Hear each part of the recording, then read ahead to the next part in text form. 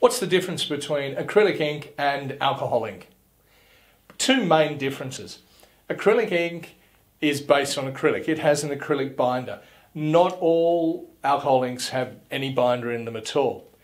The big difference you'll notice between the two is alcohol inks are based on dyes as their colorant, which are fugitive. It means that they will fade in sunlight or in any light in a fairly short time. Acrylic inks, like the Derogan acrylic ink, have got light-fast pigments as their colorant, and so they will not fade. Something to be mindful of with alcohol inks versus acrylic inks is because acrylic inks are made on a pigment, they're much larger particle size than the alcohol inks, than the dyes in the alcohol inks.